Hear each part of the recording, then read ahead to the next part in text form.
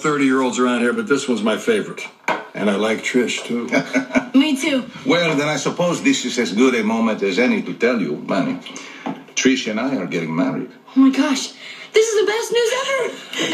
Oh. Here, drink. Now listen, my love. This belonged to my abuela. Oh, maybe not now, Javier. No, please, please. It will fill my heart to see this ring on your finger. Oh, it's a little small. I can't do this. No, I'll just push a little harder. Javier, stop. It'll never work.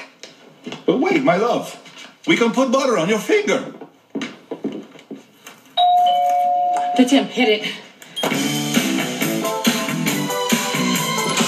Hey, not him. Hey, guys, sorry.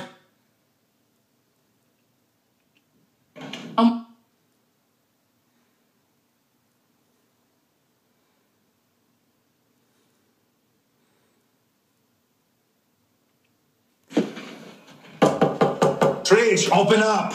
No, I don't want to see you right now. Open up or I'm going to break down the door. Hey, don't break down the door. Caramba, I'm beginning to think I should have just bought a ring. Let me talk to her. You? Yes, she's scared. Maybe I can help. Help her go. Adios. Go ahead. And you tell her she's being crazy and irrational. And if she doesn't come out, I'm going to burn down this house. Don't burn down the house. Trish, open, it's Gloria. I'm sorry. I needed to be alone. In Manny's bedroom.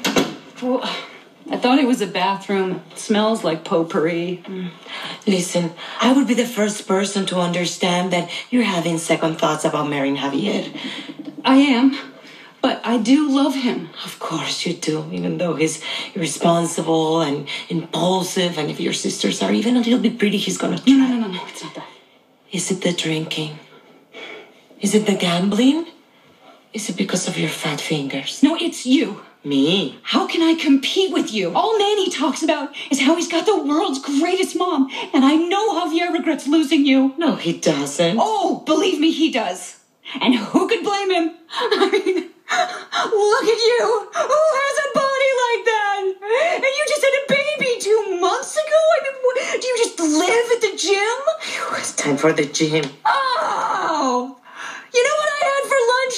I had half a granola bar, and I can't button my pants. I can't cook.